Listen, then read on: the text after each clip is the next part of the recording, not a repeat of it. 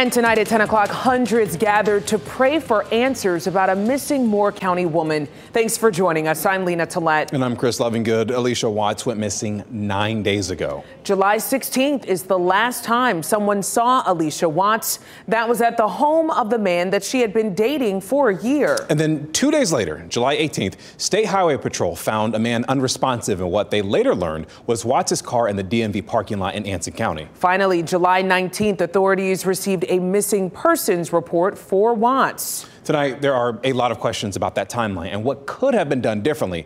WRAL's Julian Grace joins us now live. Julian, talk a little bit about what you've been doing tonight. Well, Chris, you're right. There are a lot of questions about that timeline, and I want to walk you through what will happen right here tomorrow morning. There will be a chartered bus, and people will get on that bus and then head to the Charlotte-Mecklenburg Police Department to get answers.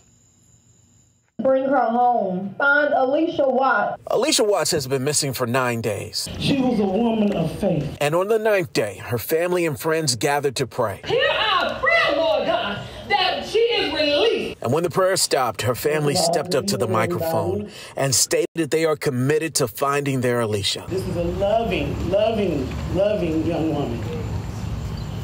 Wherever you are, Allisha, we're praying for you.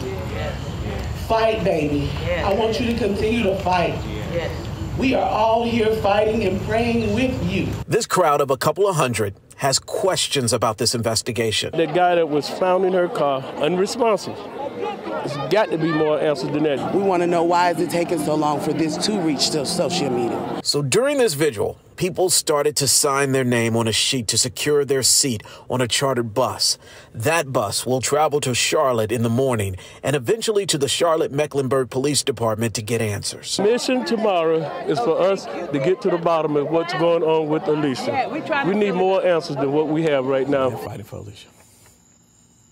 I can't stress this enough. This is a loving community, and they are fighting for Allisha. Now, once they get to the Charlotte-Mecklenburg Police Department, they will go straight to a press conference that will press police for more answers.